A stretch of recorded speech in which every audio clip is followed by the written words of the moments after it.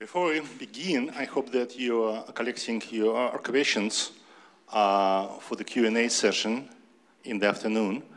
And is there a person who volunteered to be the moderator? Is in the room? Ah, you're here. Okay. So, do you want to make an announcement?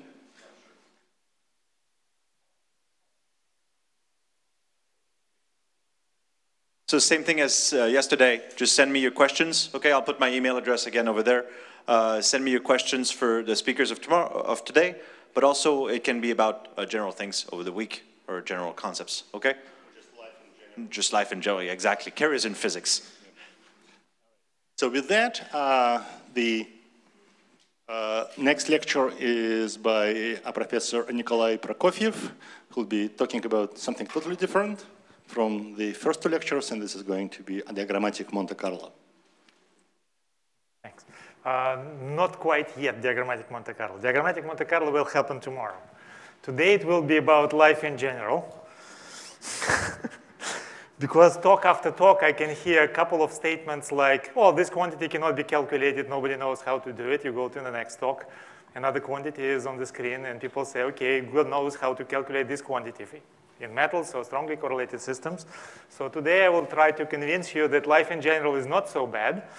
Yes, I was not even born when some of the models were introduced.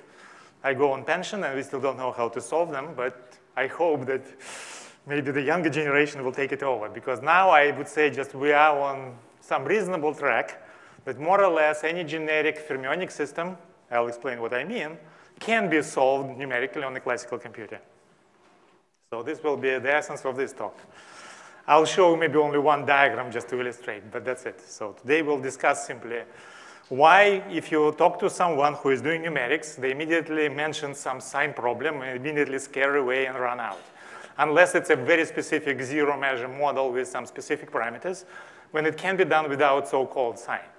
But generically, if I take any Hamiltonian with any density, any interaction range, people talk about something which is called sign problem. So I'll try to convince you that the sign problem is not the problem of fermions, it's the problem of humans trying to calculate them. Okay, so let's start. So this work will be mostly the ideas which I will present today. It was done in collaboration with Boris Svistunov and Igor Tupitsin, who are at UMass Amherst, and also with the ENS group. Well, now Riccardo Rossi, he has moved to the Computational Quantum Materials Center in New York. So it's Rossi, Van Hoeke, and Felix Werner. So let me start what I mean by interacting fermions. And strictly speaking, I will be talking about something which is generic enough. So this will be a Hamiltonian which contains a biquadratic part in terms of fermionic operators. So you can imagine any dispersion relation for any number of bands, including spin, spin-orbit coupling, whatever you like, if you want to add more. And some generic two-body interactions between the fermions. Again, no restrictions whatsoever on the range of interactions or the structure of the matrix element between A, B, C, D. You can add three-body interactions, four-body interactions, no restrictions whatsoever. But I'm assuming that I'm not solving a Hamiltonian where every single parameter in this Hamiltonian can be anything you like. So if you ask, do we have a solution for the Hamiltonian where every parameter is a random number you can potentially imagine? So this one, I don't know how to solve, okay? But if it's a regular Hamiltonian, when you specify some functions for the dispersion, for the interaction, say translational invariant, otherwise strongly interacting system, I say just yes, this problem is solvable, okay? So why I'm saying that, okay, fermionic sign problem is human-made. If you ask a voltmeter or any experimentalist and you mention a sign problem, they will immediately give you the answer. You just connect the wires and they will give you the resistivity. So the fermions don't have a problem. So obviously the problem is not coming from fermions, the problem is coming from us if we want to compute properties of those fermions using certain methods. And that's what I will be trying to to show you. Yes, we can try to solve properties of those fermions using certain specific methods, of course human invented. And then we can encounter a problem which will not allow us to tell what are the properties of those fermions in a thermodynamic limit. And that's what I will explain first. That's what scares many people, because some of the methods are almost black box. But you have to pay the price for this black box, because sometimes it's totally not working, and more or less for any generic fermionic system, there is no box which will work. It will face the so-called fermionic sign problem, because it's based on a particular method. But what I will be trying kind of to convey next is that, well, in general, at least at the level of thermodynamics, I understand how to demonstrate this. If you can measure some property experimentally, definitely I believe you can compute the same property with the same accuracy on a classical computer. For this type of Hamiltonians, including maybe higher order terms, no restrictions. But this will not be a black box. This method will allow you to compute properties, but you have to use a lot of analytic input, which will be adjusted to the properties of this Hamiltonian, and you have to do it right. If you do it right, you'll get your answer, but you'll have to work on this analytically, so it will not work just as is. Okay? And you will see kind of layer by layer why this will be important. So which means it's not that, well, you have some magic button and the theoretical physics is over, because Feynman's diagrammatic technique more or less can be applied to anything you like. But if you apply it without thinking, nothing will work. So some analytic understanding of what you're doing will be required at all times. But once you gain this analytic understanding, you can switch on the computer, and some of the properties can be computed in a regular fashion, and you can claim the accuracy of your calculation. So you're no longer kind of guessing whether this is right or wrong, maybe or maybe not. You know that the answer is such and such with such and such accuracy bound. Okay? Well, that's why I'm putting it here, which means if you throw at me the model, and I never looked at this model before, I don't know how to solve it yet. You should start working analytically, and maybe after that you'll realize, okay, if you do this, this, and this model will be solved. So the problem will not be in terms of the fermionic sign. I'll explain that the problem will be in something else. Fermionic sign will never hurt you in this setup. So let me kind of explain what all of this means. So let me first discuss what happens with traditional quantum Monte Carlo methods. That's what is human-invented sign problem. Well, typically it happens at the following level. You simply map a d-dimensional finite size system of fermions, which means sometimes you just have explicitly all particles in the system, or sometimes you have explicit dependence of your mapping on the number of particles and the size of your system. So you map this quantum system of fermions onto d+1 dimensional classical counterpart. When I take classical, I just mean, yes, you can run it on a classical computer, but I have parentheses just to explain a little bit later that the weight of what you are trying to contribute to your answer may not necessarily be sign positive. If it was sign positive, call it just classical without any kind of quotes. If I have quotes with classical, it means maybe it's a number, classical number, but it's a complex number in general.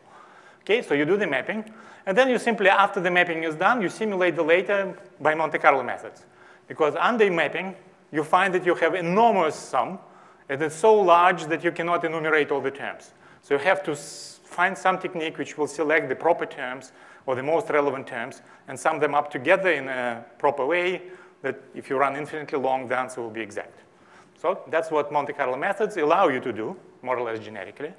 And for example, let me explain how this works, say in the path integral or some other representation. That's more or less the general approach. Suppose I have to compute some average of some quantity Q. So I have to take the trace. This is just pure thermodynamics. You can invent other examples, but they will look exactly the same. So I have to take the trace of Q times the Gibbs exponential and normalize everything by the partition function. So that's what I'm tracing. So the trace of the partition function, of the exponential, this is just Z.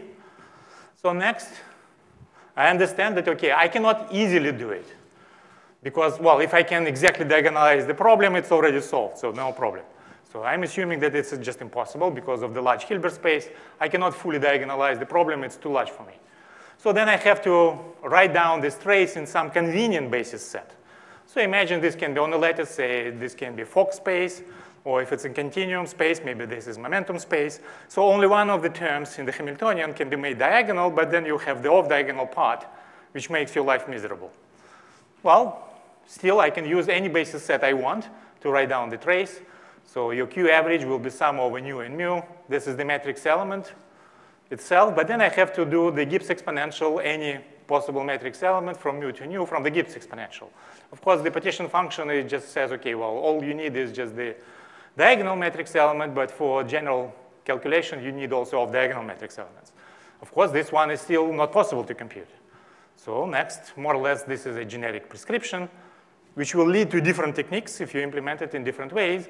You simply say, OK, exponential, because it's of the same operator, you can write it down as the power of the exponential with much smaller step, epsilon. So let's call it, I know, density matrix to power p. And that's how an additional dimension appears, because if I have an index to say, OK, I'm talking about this term, or this term, or this term, or this term, I can label them, and this gives me an additional sense of something propagating along this axis just to specify the place. So that's the number of terms which I break the exponential. Of course, if epsilon goes to 0, the number of terms goes to infinity, and ultimately I'm exact. Well, the advantage of doing this, yes, you pay the price, you have an imaginary time dimension. That's what I will call the imaginary time dimension, how I progress along this product. Well, now rho epsilon itself, because it contains a small parameter, I can calculate this with any degree of accuracy. If epsilon goes to 0, maybe even the linear expansion is enough. What people do next depends. Some people simply just open those brackets, stochastic series expansion. Some people will exponentiate some of the terms, say, which are diagonal in the basis, and keep expansion in the off-diagonal terms. What you do next with this expression and how you compute rho epsilon gamma delta doesn't matter. So this gives you different techniques. But you will end up with something which looks like this. Say the partition function, which says I have the product of those guys. Well, I have to specify, for example, for every single term, this is kind of a compact notation. The compact notation says, OK, C is the collection of everything, nu1, nu2, nu_p. So mention all those numbers. If I mention all those numbers, I know exactly about what kind of matrix elements I have to do. I understand that this can be computed relatively easy because epsilon goes to 0. Do the product. And if I can perform this summation now, but this is a multidimensional sum, and I have a lot of summations here. If I can perform this, this is my partition function. And I can be more and more accurate as epsilon goes to 0. So that's where the Monte Carlo comes in. So the Monte Carlo comes at this point, saying, OK, the sum is too complex, but you can sample. OK? That's more or less generic approach, and I can only implement it essentially for any Hamiltonian I want. OK? So now we face, well, that's more or less the name, which is attached to different ways of computing this. You can do it for path integrals. They can be on a lattice or in continuum, which means some of the sums maybe are integrals. If my index characterizing the Hilbert space is continuous, so be it. Stochastic series expansions, high temperature expansions can be done this way, strong coupling expansions. You can imagine any number of techniques which will look the same. Okay? Now I have to calculate this. And this looks like, OK, well, something which I cannot put yet on the classical computer. But then you do a trivial kind of redefinition of your averages. Well, I define the sign, just assuming that W, because it's a product of matrix elements, and the product of matrix elements is not necessarily sign positive. It can be anything in the generic quantum system. So I'm assuming that this is not necessarily a positive number. So I'll separate sign of this number and the modulus of this number. So PC is the modulus, SC is the sign of W. Well, once this is done, you trivially rewrite this. I divide by the sum over C, let's call it configuration space. I sum up those PCs over the configuration space. I multiply and divide by the same sum. Trivial. Well, but now this expression can be called as the average of Q times S over the positive statistics, because PC divided by the sum of all possible PCs, that's probability. It's normalized to 1. It has all the right properties. It's positive. And if I sum up all the possibilities, it's 1. So this looks like averaging over the configuration space, where PC divided by its normalization, it's the probability for this configuration to happen. So you immediately give this expression stochastic kind of probabilistic interpretation. You can do an exact enumeration and sum, but that's not possible. You'll never finish in the time of the universe. But I can generate C with probability proportional to this number. And that's how Monte Carlo works. So ultimately, I can compute those averages, Q times S and the average S. Well, you see that in denominator, I have the average of S of the sign. And if I compute those averages by some technique, by generating, say, configurations according to their weight, that's my answer. So we know exactly now how to run Monte Carlo on this setup, because everything has proper probabilistic interpretation. But now comes the problem. The problem is that, well, S plus, if I do it, just look at the expression, you say, oh, just wait a second. If I do the sum of PCs, this will be the partition function of my system when I totally ignore the sign of all matrix elements. I will make them positive, positive, positive, positive. And the partition function itself is when I take everything with the sign. So that's exactly what S plus average is. It's the partition function of my original system divided by the partition function of fictitious system when the sign is totally removed. Okay? Just imagine that if you are doing this in the path integral representation, you have exactly the same weights for fermions and for bosons. But for fermions, some of the configurations, if I exchange particles places, they have sign minus. For bosons, this is still plus. So this is more or less the figure of merit. If you do bosons and fermions for the same Hamiltonian, sign average will be the ratio e to power minus the partition functions of fermions versus bosons. But we know that free energy of fermions, or energy at zero temperature, is a finite number per particle higher than for bosons. Bosons will essentially condense close to zero kinetic energy, but fermions have to keep their Fermi energy. So essentially, you immediately realize that, well, the average sign will go to zero as an exponential in the space-time volume of the system. Okay? Well, beta is simply sitting in the Gibbs exponent anyway.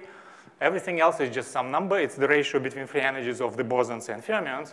And LD is the volume of the system. I am doing the partition function. So you immediately realize that, well, okay, the moment you want to do a little bit big system with large number of particles at low temperatures, this exponent is so small.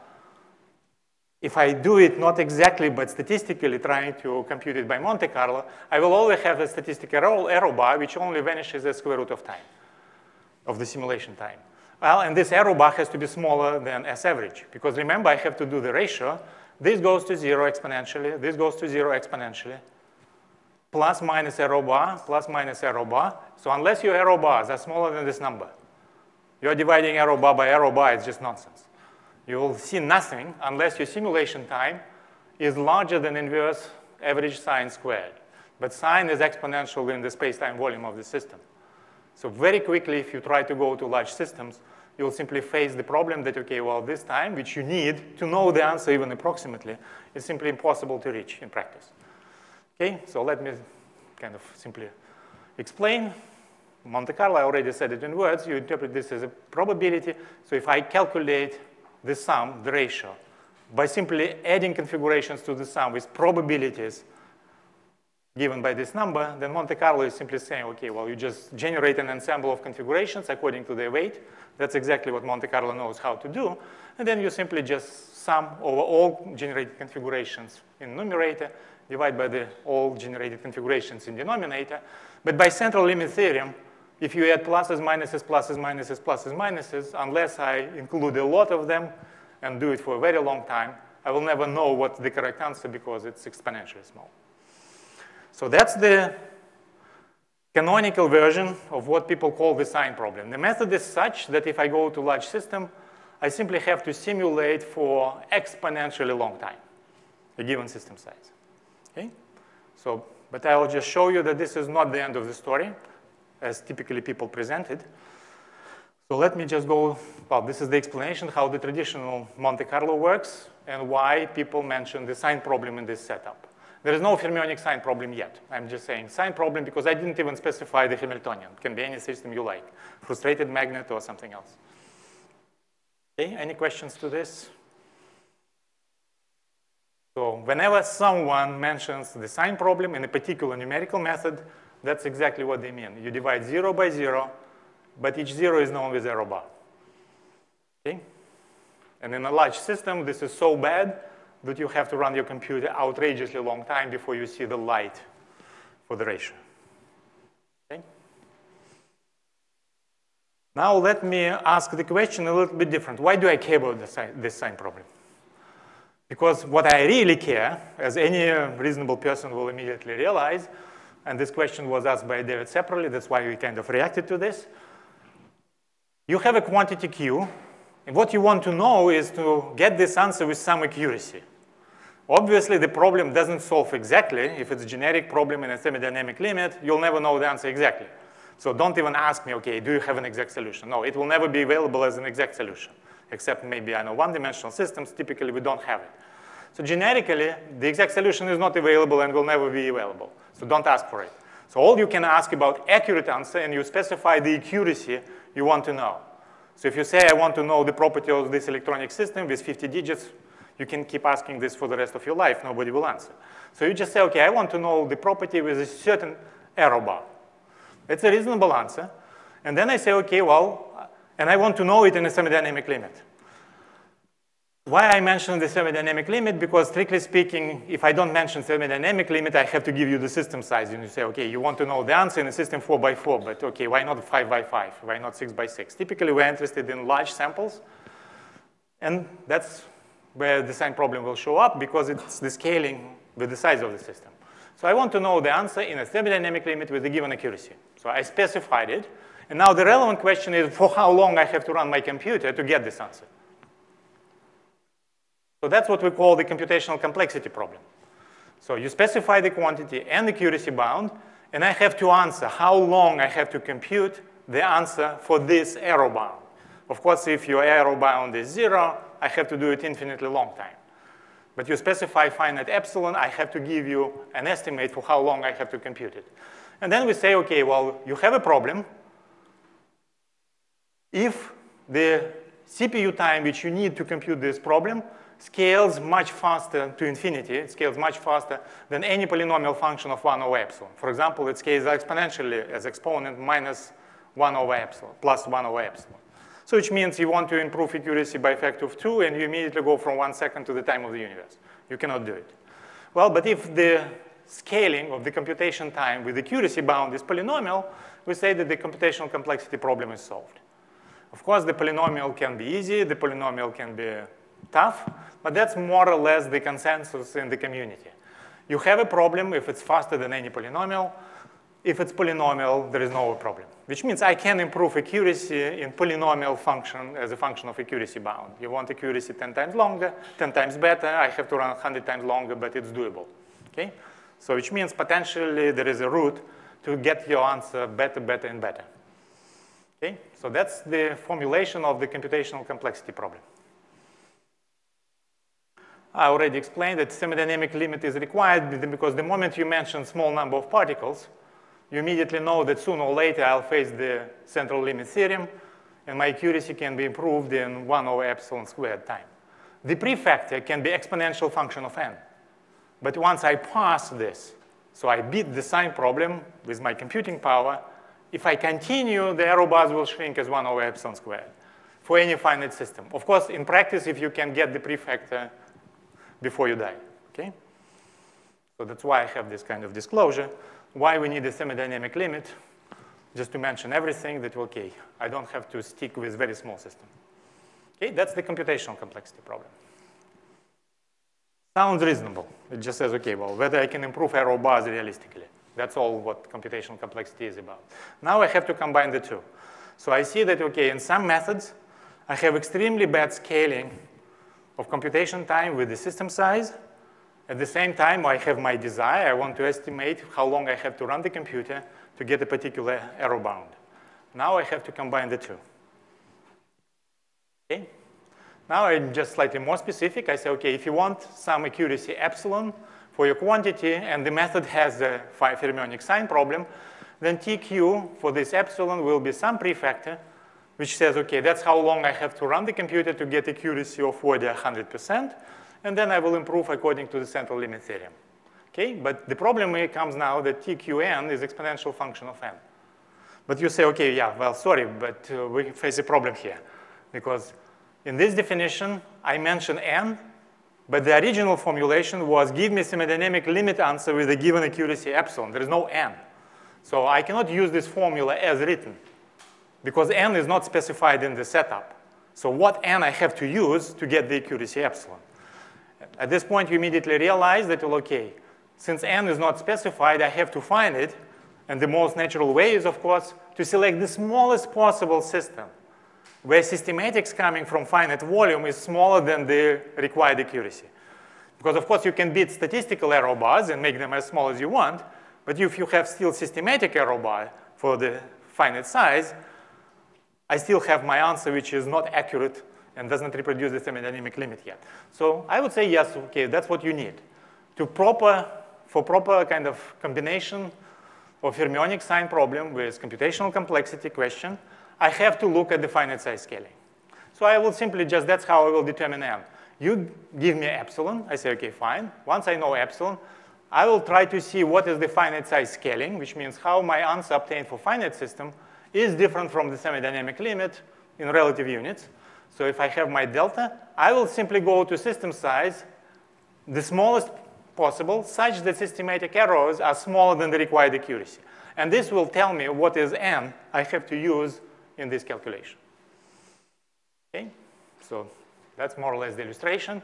So if somebody tells you what is epsilon, don't immediately jump and compute some large enough system size because you think it's good enough, because you will start the calculation, and before you know your answer with accuracy 100%, your time will be over.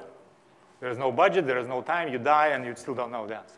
First, estimate your finite size scaling, and immediately jump to this n epsilon, because you don't have to do bigger n. Remember, scaling is exponential with n.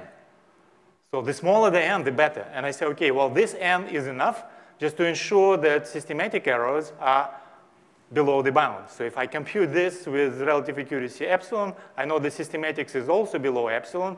I satisfied your conditions. So which means, yes, if you want to estimate how bad is fermionic sign problem for computational purposes, you have to do finite size scaling analysis. Well, of course, from whatever is this law, just draw the two lines, determine what is n epsilon, and now compute for this n epsilon. Of course, your time will scale now as e some number beta n epsilon. But what this dependence on epsilon now depends on finite size. So it says, strictly speaking, you cannot claim finite size, fermionic sign problem is already a problem unless you investigate the finite size scaling. Okay? You may have fermionic sign problem in this form, but who cares if finite size scaling is very good, which probably means that I don't have to compute large system size anyway. Okay? So let me illustrate this one for traditional methods. So that's what you find. Imagine that hypothetically, because I don't know any system in nature which will satisfy it. So imagine that my finite size scaling is such that, well, OK, my systematics goes to 0, roughly as E minus the volume of the system. Okay? So if this was true, then, OK, my n epsilon, because I need this to be smaller than epsilon, then n epsilon will be proportional to log of inverse epsilon. You substitute it to the formula with finite size, which means my tau is exponential in n, but n itself is log in inverse epsilon.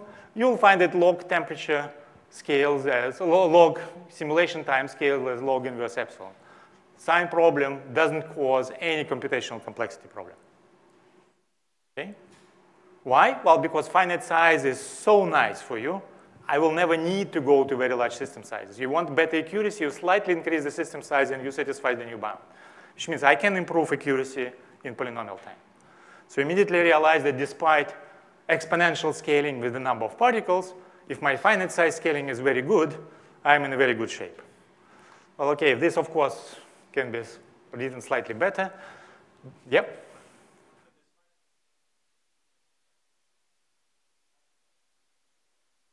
Yeah, I'll come to this, yeah. Right now, I am just talking. So I'm talking here. Well, first, this type of systems don't exist. Except, well, OK, let's look at gapped systems with short-range correlations, for example. Well, then, realistically, you can have finite size scaling, which is exponential in the system size, not volume. So this is OK, because if I pass the correlation lengths of my system, where all the microscopic physics has saturated, I go to bigger system sizes, finite size errors go to 0. So this will be the case of gapped systems with short-range correlations. Well, then I find the same. So n epsilon is, well, given the system dimension, n epsilon will be log inverse epsilon to power d. I substitute it to the exponential formula I have, and I find that tq is epsilon. Unfortunately, this is log d minus 1. So in 1d, but in 1d, you say, OK, scaling, linear scaling with system size is the same as volume because d equals 1. So essentially, the answer is, for any dimension which is not 1, I still have computational complexity problem. So a fermionic sign problem will cost you computational complexity because I scale as epsilon, but unfortunately, the power of epsilon depends on epsilon itself, which means the smaller the epsilon, the higher the power. Strictly speaking, this is not a solution of computational complexity yet. But it's not too bad. Well, the requirement is it has to be a gapped system so that correlations are very short, and I don't really have to do very big systems. Okay? It's not too bad. It's not exponential. So that's one good news. It's not exponential, but it's not a solution yet. Well, finally, there is one bad case. If your finite size scaling is only a power law, which means you improve accuracy by going to bigger systems as some power law, well, then my n epsilon will be a power in epsilon, just because this is a power. You take it to power d. This is still a power. I put it to the exponent for the computation time, and I see that log t depends on epsilon, maybe not with power -1, but still it's a power. So this is now exponentially bad computational complexity problem. Well, of course, yeah, there is a star, which says all of this is fine, but the assumption is that I can reach length scales when finite size scaling applies. And you can easily imagine that, okay, maybe I'm in a gap system, but gap is not too large, not too small, not too large, sorry. And so just I first have to pass through the correlation volume, and then I'll have my favorite scaling. But for this, I say, okay, necessarily I will have to do something which requires that I can beat this exponential, which will be the correlation length in d+1 dimensional volume. Once I beat it, okay, I can enjoy the scaling. But this has to be less than the time of the universe. Okay? So those days of now, just I'm done more or less explaining how traditional Monte Carlo methods face fermionic sign problem. First, in 1D, probably we are in a reasonably good shape. But 1D is more or less already is considered to be numerically solvable no matter what, because you have the MRG, you have wonderful variational states, maybe thermodynamics or finite time dependence is not fully solved yet, but 1D is considered to be essentially done numerically. You can ask any question and get good answers. If you go to higher dimensions, yes, fermionic sign problem will lead to computational complexity, especially if the system is not gapped. So then, yeah, you will immediately kind of stuck and face exponentially long CPU time, and you cannot do it. Okay, so that's the conventional sign problem, how it works.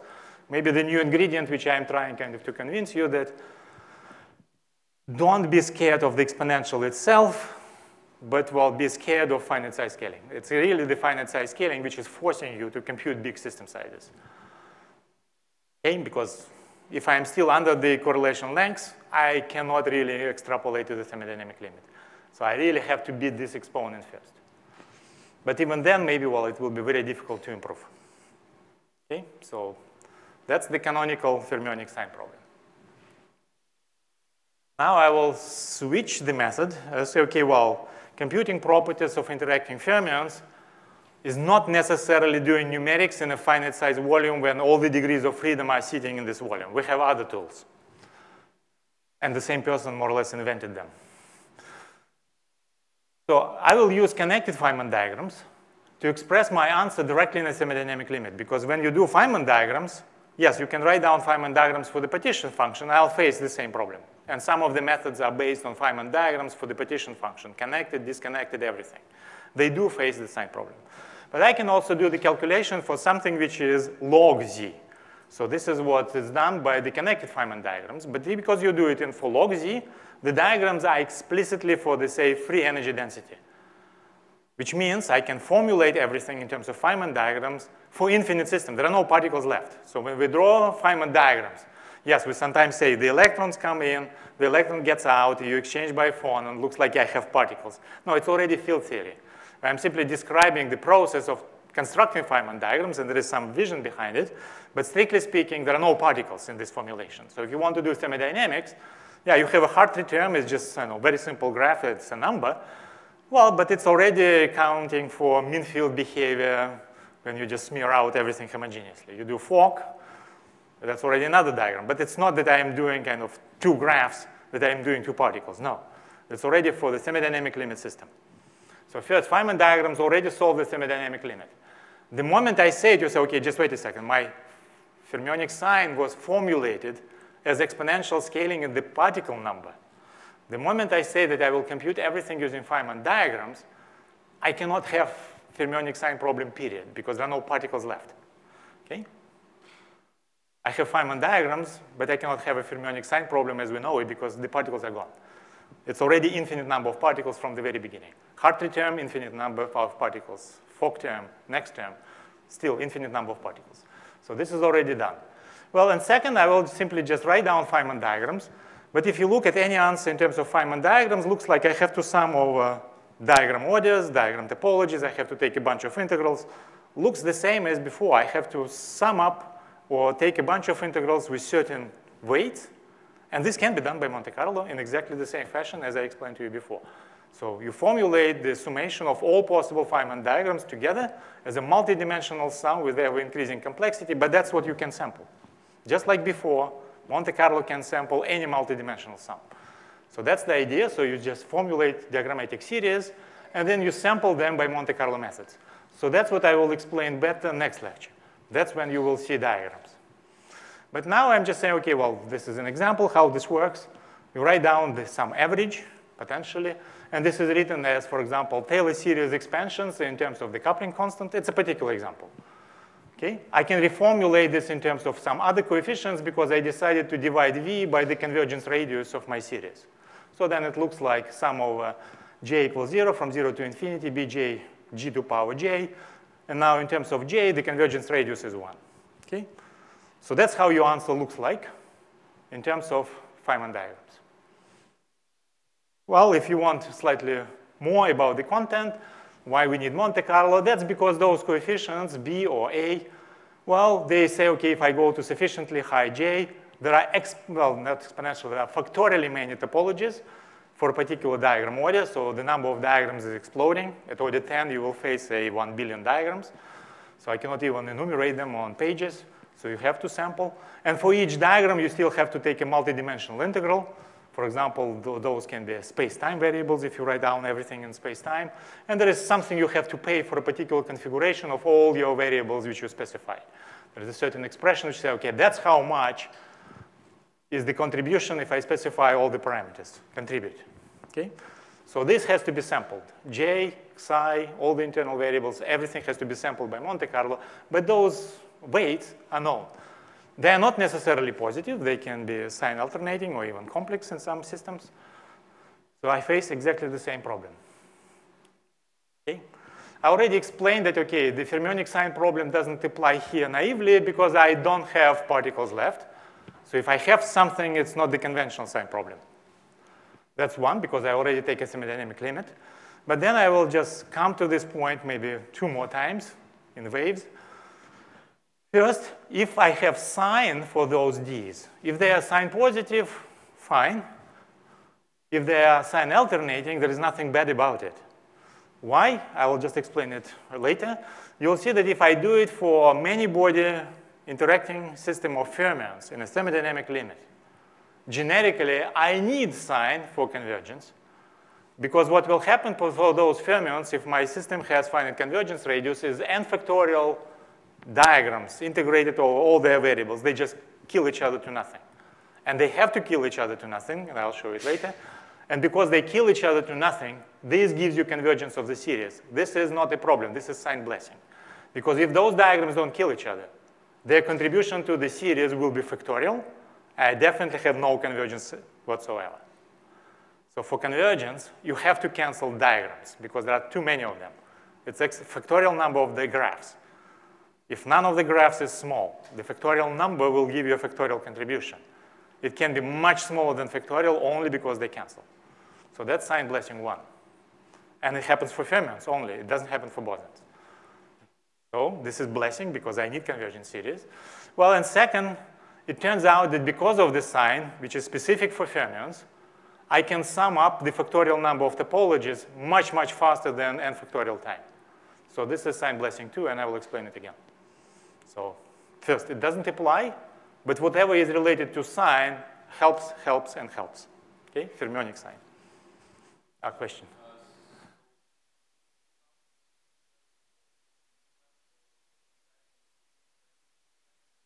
Sure. So I will stop sampling them. That's what I will explain. This is sign blessing 2. I will stop sampling them. Because I can sum them up in exponential time. Despite the factorial number of graphs, I can sum them up all together in exponential time. And this will be machine accuracy cancellation without any noise. Okay? Well, if you want some image, what I mean, that's the typical diagram generated when we did frustrated magnetism on the triangular Heisenberg antiferromagnet. That's more or less generic. It's some diagram for free energy. You have certain number of vertices. The particular topology is specified by pairwise connections between the points.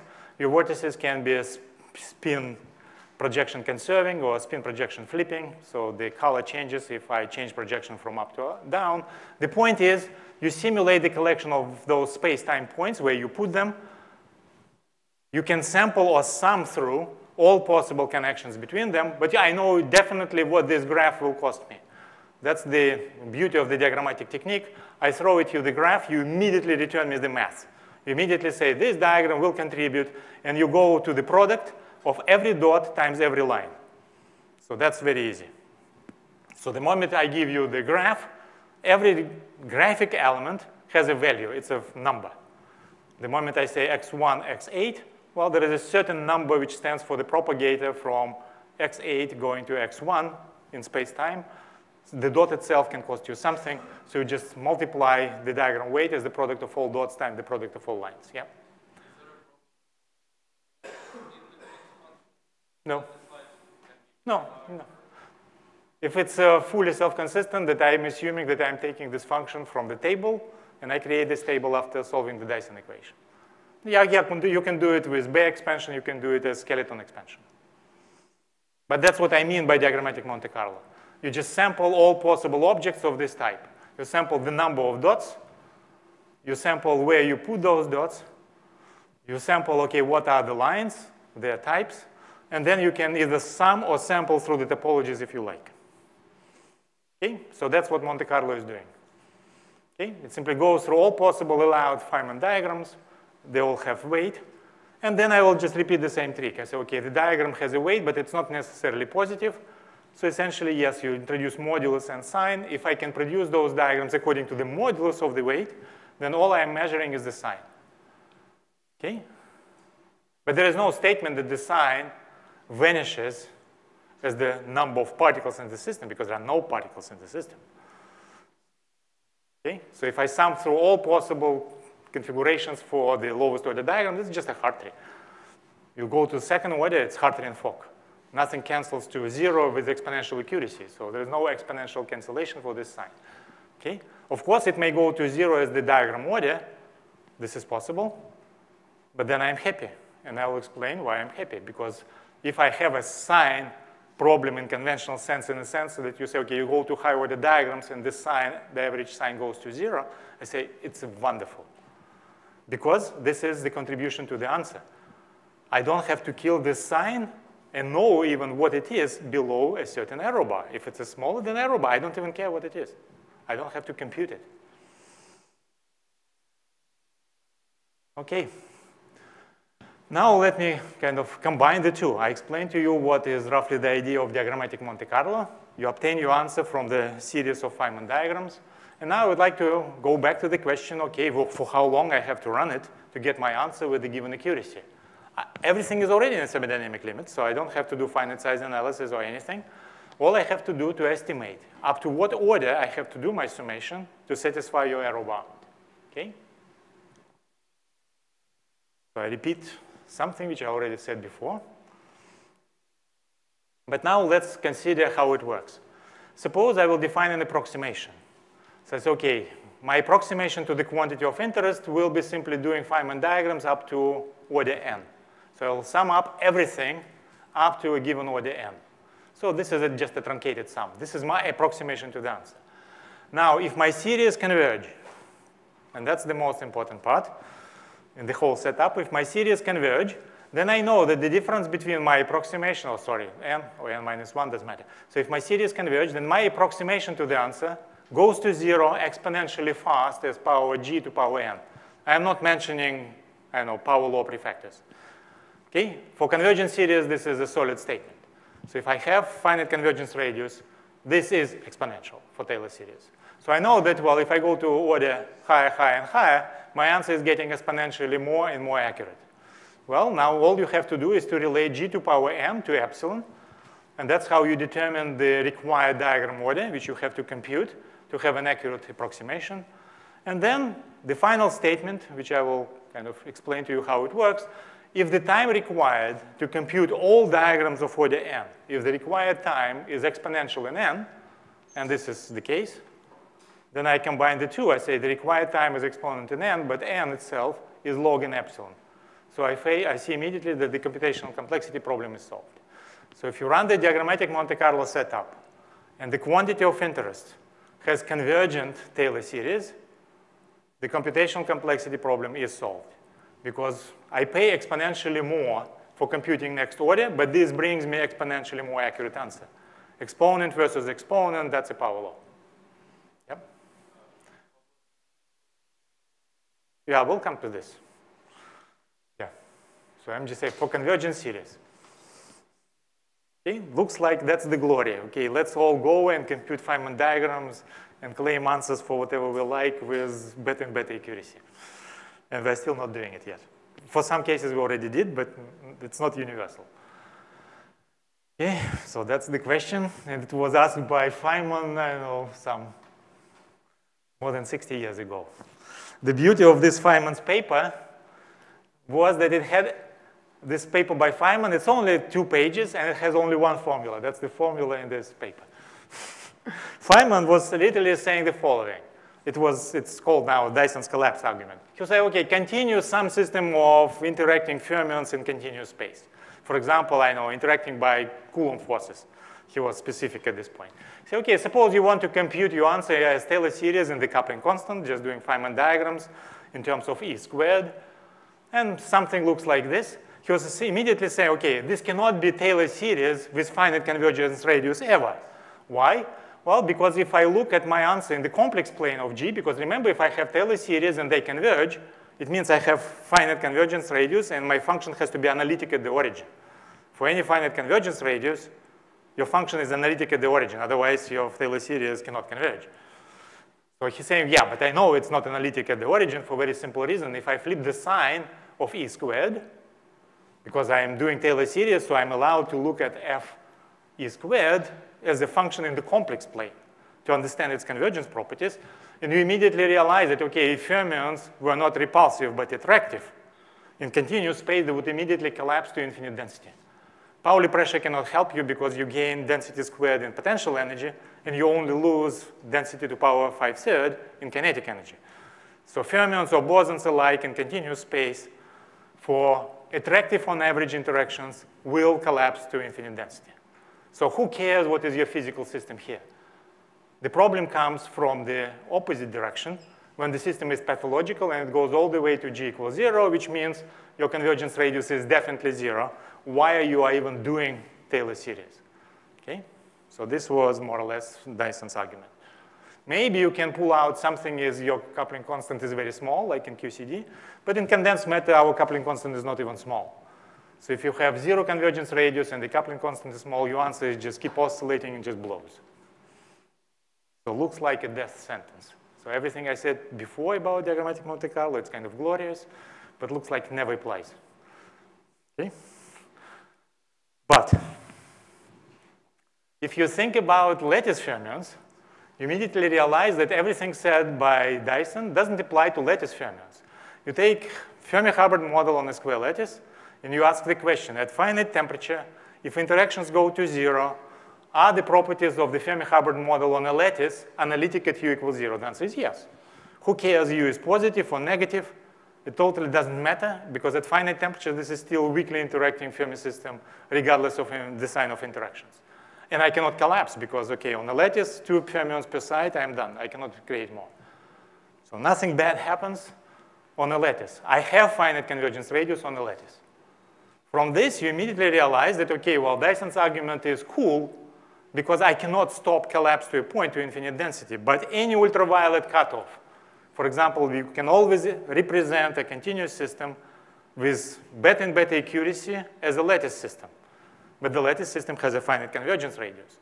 So maybe you have to shuffle your calculation in such a way that you can do lattice calculation, get your answer, and then extrapolate in the ultraviolet cutoff. So you change the order of your operations, and maybe this extrapolation will be easy. So first you realize that, okay, since on the lattice you have finite convergence radius, you have a tool to address continuous systems if you have ultraviolet cutoff. So everything is not that bad. Even though the argument is correct, it doesn't mean you have to stop. Well, the other argument is that Feynman diagrams allow you to have self-consistent formulations.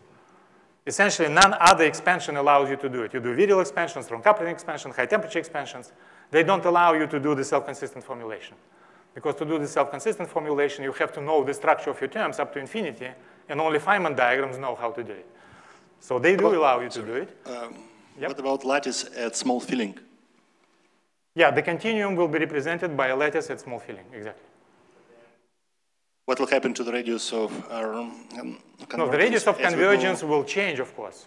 But given the ultraviolet cutoff, you can always get your answer if you are kind of laborious enough. Okay. And then you do the answer first, and then the cutoff, the last limit. Suppose that we step away from half filling by infinitesimally small epsilon. Yep. Is the radius of our convergence going to be finite? Or it's already finite even at half filling because I'm talking about finite temperature. No, every word here is important. U equals 0, this is an analytic function at finite temperature. At 0 temperature, you have phase transition for any U.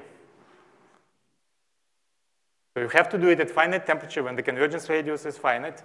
I will just build more and more tools. Yes, there are cases when you say, okay, it doesn't work here, and I will immediately explain to you how to get around, and that's why my personal perception is you can always do it. Okay? So this is the most naive expression now, and then I'll just build the complexity. Okay?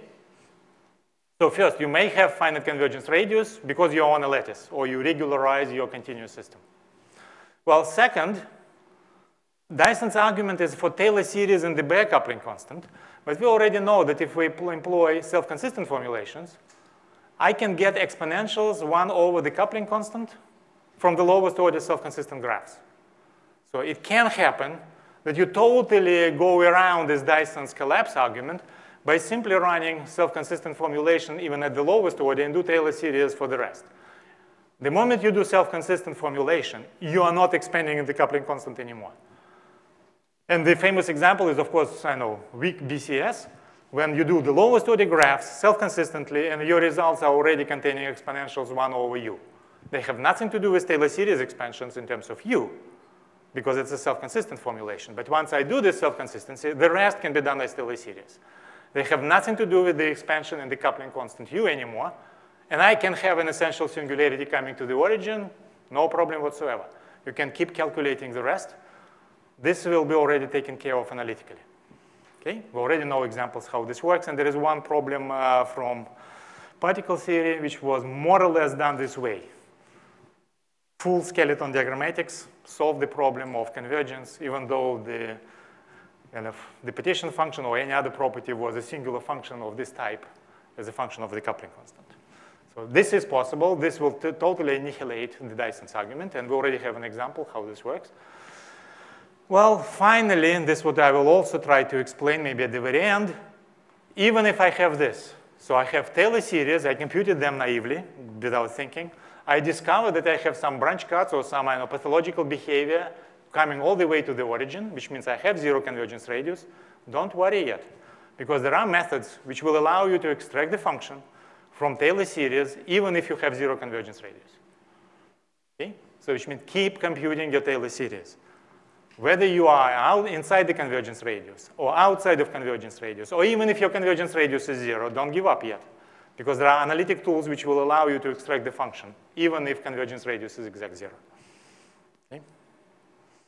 Essentially, everything about Dyson is true, but you can always go around in a number of ways, including the most straightforward, this one. Keep working with the expansion, even though the convergence radius is 0, just give me enough terms, I'll tell you what is the answer. Now let me go through those kind of points slightly more precisely with more details. I more or less explained to you the global picture. You do diagrammatic Monte Carlo. It doesn't have any fermionic sign problem as is. It only has sign blessing, because convergence and good properties, they come from cancellation of terms. Convergence will be your biggest problem. So it's not sign problem anymore. In this method, it's only convergence.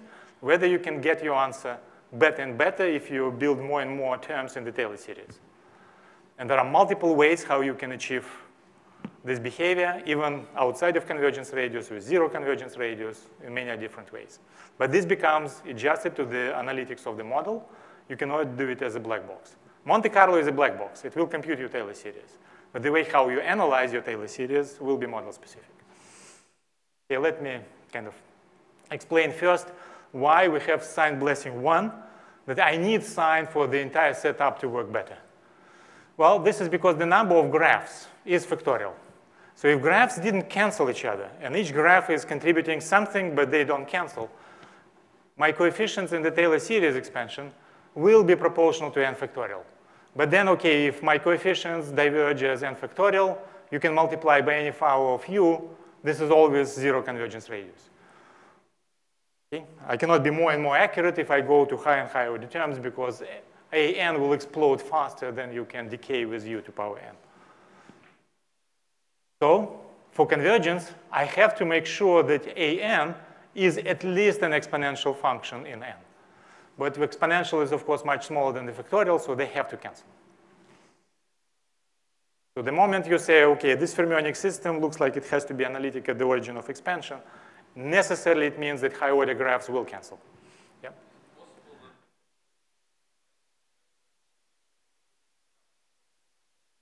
Possible. Possible it happens within the order. Possible it can happen between the orders. There's no for sure thinking, OK, how it works. But within the same order, I have n factorial terms. So by looking at Taylor series, if I know it's a finite convergence radius, they have to cancel within the same order as stated. An cannot diverge factorially, period. It's a Taylor series expansion, which means higher orders I can control by powers of u. So they cannot cancel between the orders in this case. They have to cancel within the same order, necessarily. Yeah, it's this property of analytic functions. Well, sign blessing 2, it's kind of coming from nowhere. It says that, well, OK, despite having, for example, for the Hubbard model, we have n factorial square topologically distinct diagrams. It's an enormous number. But turns out I can compute all the topologies together, what they mean, in exponential time. And somehow this was missed for several years. For several years, yes, people were doing very stupid things. They were sampling those topologies, trying to beat the sign coming from these n factorial contributions, pluses and minuses, and this was very backscaling. We were more or less stuck at order 6 or 7. But now we learned that, OK, well, this was just stupidity, nothing else, because we didn't think analytically enough. It turns out that you can compute connected Feynman diagrams for fermions much, much faster. And the answer is as follows. In connected Feynman diagrams, the pieces of determinants are still hiding. Now this is how it works. Suppose I have to compute connected diagrams of order n. I say, OK, this will be all possible diagrams of order n. Connected, disconnected, just pile up everything. You say, why I'm doing this? Well, that's because all diagrams of order n, connected, disconnected, and everything, they always form a determinant. Yeah, probably I just didn't make a plot, but suppose this is your interaction, fermion in, fermion out, fermion in, fermion out. Fermion in, fermion out. And for example, this is spin up, this is spin down for the Hubbard model. How do I make all possible topologies? I take any outgoing and make it any incoming with the same spin. Okay? I have 2 choices because it's diagram of order 2. If it was diagram of order 3, I have 3 choices. Now take any of the remaining outgoing and make it the incoming. Now just close the choice. But each time you see, you take any of the outgoing and make it any of the incoming. And 3 choices, 2 choices, 1. 3, 2, 1. This is n factorial. The same for the lowest row, another n factorial. But of course, well, some of the combinations, if I decide to do it like this, they will create disconnected diagrams. So, but you look at this, you say a particular topology is the product of G, G, G, Green's functions. But the moment I decide to swap places something, for example, do like this, and this goes in the opposite direction, incoming, outgoing. For fermions, the moment I swap the destination of 2 fermion places, I pay the sign problem.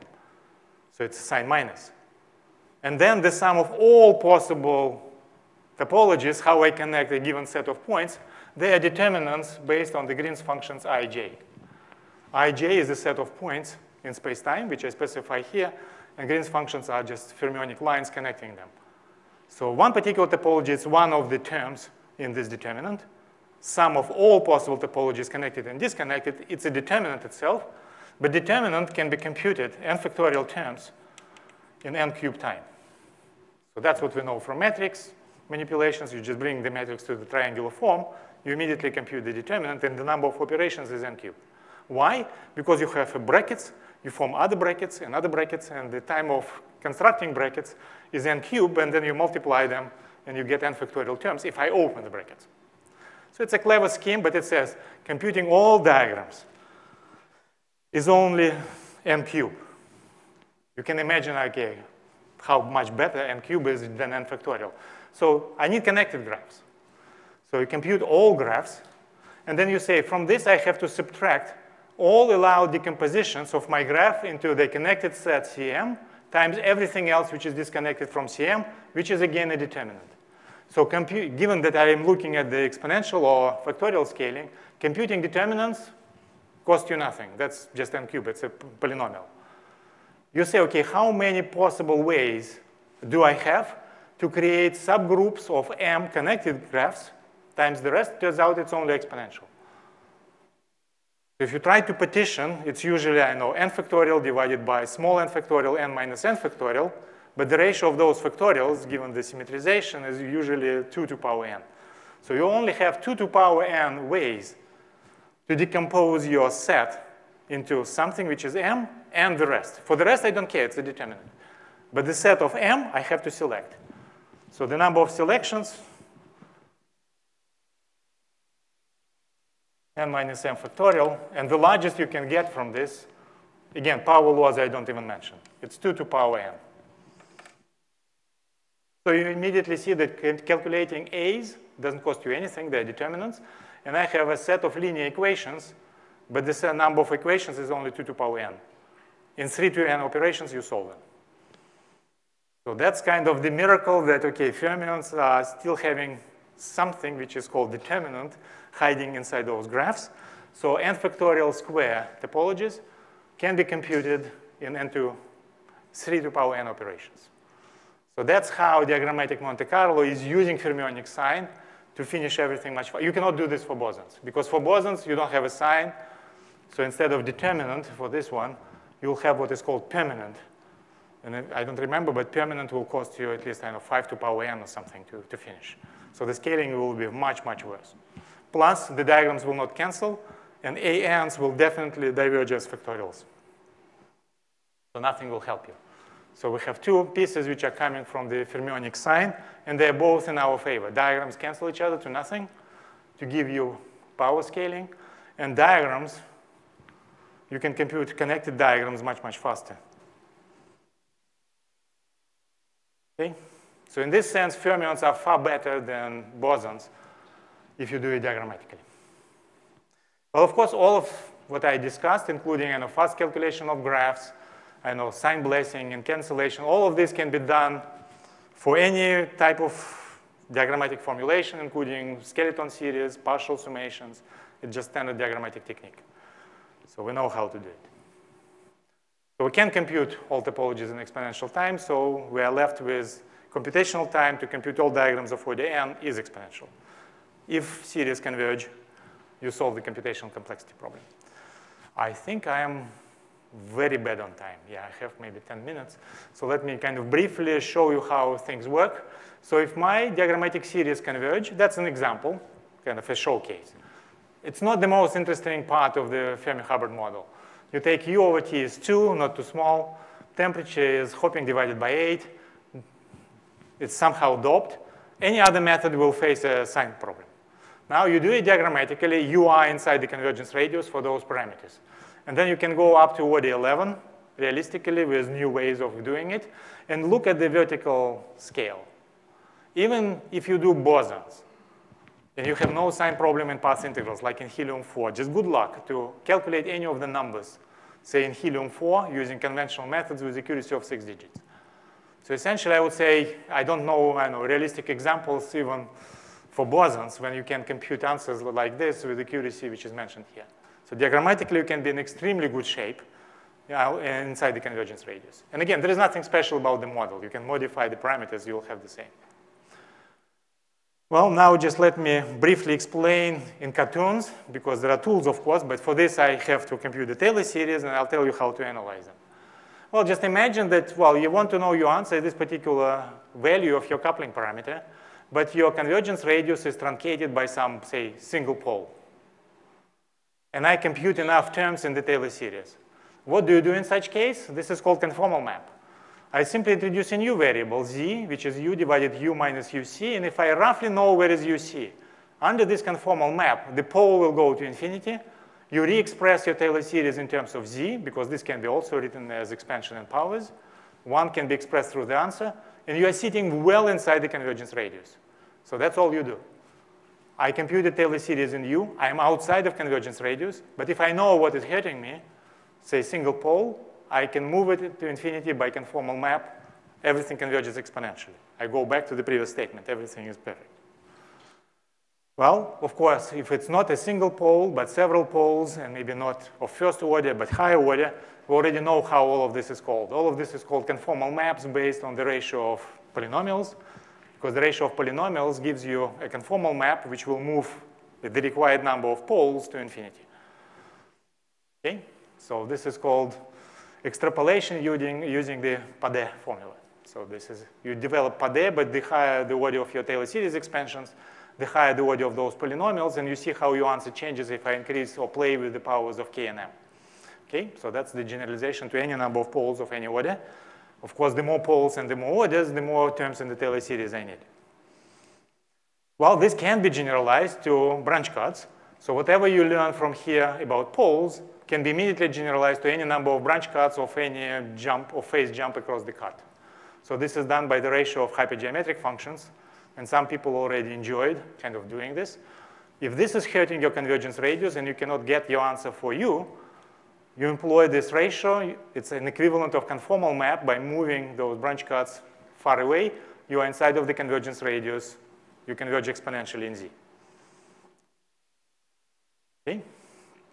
And again, these type of manipulations are possible, and you can enjoy them because you have finite convergence radius.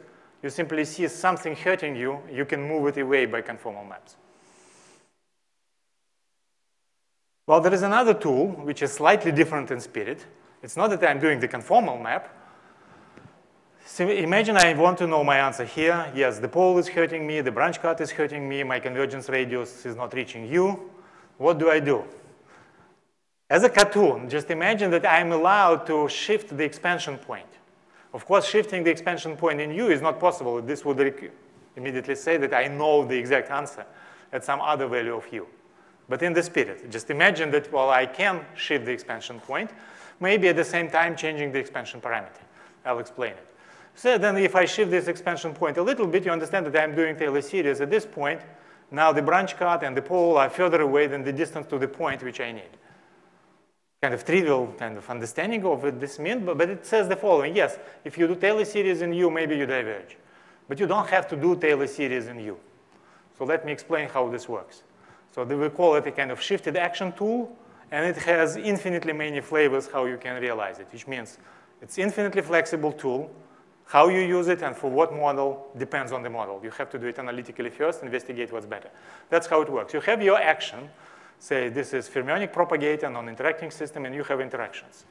If I do expansion in S interaction, that's essentially doing expansion. If I put here xi, just like here, in powers of xi, and I'm interested in the answer for xi equal 1.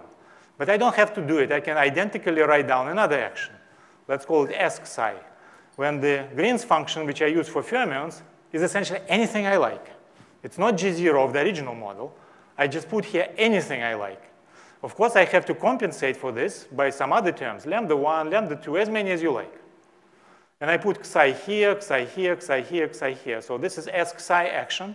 And for xi equals 0, this is very weird model in principle. Can be anything you like. So you do now Taylor series in xi.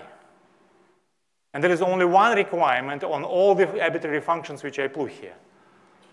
For xi equal 1, when I take g tilde minus 1, xi equal 1, xi equal 1, xi equal 1, and I sum up all the lambdas, this is g0 minus 1. So understand, for xi equal 1, this as xi action is exactly the same as the original one. So if for this one, I have convergence radius, which is bigger than 1. I'll give you the answer for the original model, but I will do Taylor series expansion around a different point, G tilde minus 1. So that's what we call shifted action tool, and you can do anything you like here. For example, lambda 1, if it's the only term, can be based on the Hartree term, because you immediately see this looks like self-energy contributions at the level of the Green's function. So you can take part of the Hartree term, keep it in G tilde, which means you will do expansion at a different density. But the other part of the Hartree term will be still part of your expansion in Xi. So you're trying to reach the same point by doing the expansion from a different density. Okay? Of course, I can play this at the level of Hartree-Fock, so I can start expansion from Hartree-Fock. I'll just jumping ahead. I can do DMFT solution, and I can do the same on top of the DMFT solution and correct the rest of the diagrams. So you do DMFT, you think, OK, I'm done. No, you're not done. You just initialize the calculation diagrammatically, and I can do the rest of the graphs. If I have a convergent series in terms of how I formulate it, I'll get the exact answer. DMFT will be just the starting point. Okay? Now, this is done here at the level of self-energy, but this can be generalized by Hubbard-Stratanovich decoupling of S interaction to any other number of channels. So I can do the same type of shift. I can screen interactions, because after I do Hubbard-Stratanovich, I can introduce some bosonic fields, and with bosonic fields, I can play the same game of shifts. Okay? You can change your expansion point. Like in a Coulomb system, I cannot do expansion in the coupling constant. Second order graph is already infinite. I have to screen. OK, that's roughly how it will look like, and this was done by Ferreira, Antoine George, and Evgeny Kozik. You compute Taylor series. That's where you want your answer, and you're outside of convergence radius. But how do you know about those singularities? You have your Taylor series as a function of your expansion parameter. Then simply plot the phase as a function of complex Xi. And you'll see that the phase is running around this point, the phase is running around this point, maybe I have more kind of trouble coming. You just have this map from your Taylor series. You do the shift. In this case, the shift was trivial. In this case, the shift was just the chemical potential. Very simple. You'll discover that, OK, if you do large enough shift, you overscreen, essentially. You shift the chemical potential more than the Hartree term predicts. The point where I want to compute my answers is now inside the convergence radius. That's how, say, self-energy contributions at different frequencies were behaving as the function of diagram order. For some frequencies, you cannot converge. Just you change the diagram order, you do not saturate. You do the shift, you're inside the convergence radius, all the answers saturate to some constant. At order 6, you're essentially done. You can do also order 7 to get high accuracy, and you're finished. I will slightly rush through the results. Who cares what the results are? They are the correct ones. That's for the pseudo-gap physics of the Hubbard model for certain parameters of the Hubbard model. And they can explain, OK, how this works. You can generalize this, as I already say. You can include ladder summations if you find that, for example, Mitya mentioned dilute case. In dilute case, if I switch on strong interactions, why don't I go from the original potential to the scattering shifts? Yeah, you can simply solve the ladder in the dilute case, and then you formulate all diagrams in terms of the propagating ladders. This is doable. And you have another formulation, but now your expansion will be in density. Because U is already taken care up to infinite order exactly, you expand in the density for your diagrams if it's the dilute limit. Well, you can screen, and all of this kind of has more or less the same setup. You formulate skeleton series with partial summation, without partial summation, but the rest of the job is the same. You formulate Taylor series for the rest. Okay? And this can be done in a number of ways. I just mentioned some of the techniques. You can enjoy all of them. If you find this is important, you can enjoy all of them, and nothing changes fundamentally. It's the same setup. Probably the last example I would like to show is the resonant Fermi gas. So that's the canonical model in cold atoms. When fermions will spin up and spin down, they're coupled by the short-range potential, but you are at the edge of forming a bound state. So you tune your system in such a way that the bound state energy is 0. And that's the case when the scattering length goes to infinity. You have finite density of fermions, but the scattering length goes to infinity. Of course, if I make my potential more attractive, I can form bosonic molecules, and at low temperature, I will condense. So this is molecular BEC. If I make my potential weaker, then I have weakly bound Cooper pairs, and the ground state will be a BCS superconductor. But when AS is exactly infinite, I'm somewhere in between. There is only one length scale, which is K-Fermi. There is only one energy scale, which is Fermi energy. This is considered to be soup. There are no small parameters whatsoever. You have to do all Feynman diagrams up to high order. So that's what we tried to do. But we immediately discovered, and I'll explain by what tools, that the number, if I sum up all diagrams of a given order, the coefficients do blow, but as n factorial to power 1/5. Diagrams do cancel, but they didn't cancel the factorial completely. So pieces are left, but this is n factorial to power 1/5. Literally saying the convergence radius is 0. So we have to solve this problem, but we know that convergence radius is 0. So I'm more or less in the same domain as Dyson was saying, okay, stop doing it. But then there was one hero on the market. That's Lipatov. Lipatov was doing it for high energy physics for whatever reasons, whatever was his motivation. He noticed the following. Yeah, somehow just this has to be first. He noticed the following. He said, okay, suppose you have some quantity and it depends on G. If I want the Taylor series coefficients, use Cauchy formula. Just integrate this quantity, the counter integral over the origin over dg divided by g to power n plus 1, and I can write it down as exponential. Looks boring. Well, then he was saying, okay, suppose that g, z, the partition function, or any other correlation function as a function of g, is a functional integral.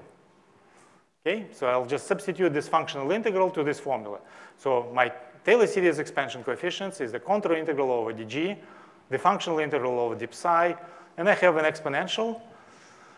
And I will be interested in understanding how my coefficients depend on n when n is very large. But now you have to understand, if I have series, and series are bad behaving, they're bad behaving only because of large n behavior. Because the first few terms, it's a polynomial, it's innocent. So everything bad comes from the asymptotic behavior. But that's exactly what Lipatov was telling us is computable. For very large n, I see that, well, this term in the action is very large. But the rest is so far Grassmann variables, and Grassmann variables are not really large or small. They're Grassmann variables. So next what you do a Hubbard-Stratonovich transformation. You decouple the interaction term. So you now have bosonic fields. You integrate fermions out. You get a determinant. But it's biquadratic in psi, so you can finish the job. And then you have large action because it's still large action. But after you integrate out fermions, it's entirely in terms of the complex number fields. Now the notion of large is applicable. So now you do saddle point solution for this action. And this gives you the behavior of coefficients for very large n.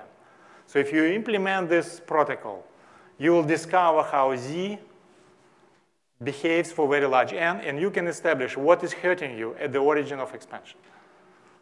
So from this, we knew what is giving us n factorial to power 1/5. There are two branch cuts coming to the origin.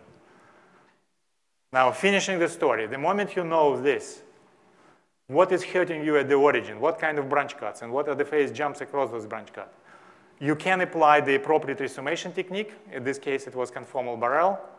And you reformulate your series in such a way that you converge exponentially fast. Okay? So that's the bottom line. You have zero convergence radius. If you do the proper analytic analysis of what happens in your model, you can finish the job, and that's more or less my last plot. That's the unitary Fermi gas. Roughly,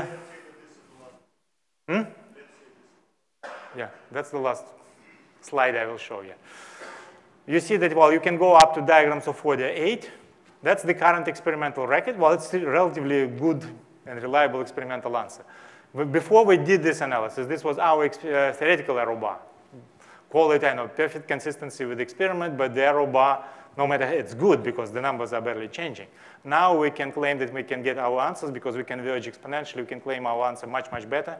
Now the challenge is with the experiment, whether the experiment can be done to the same level of accuracy, and we have no adjustable parameters whatsoever in computing properties of the system. Everything is fixed by infinite scattering length. Yeah, I'll probably stop at this.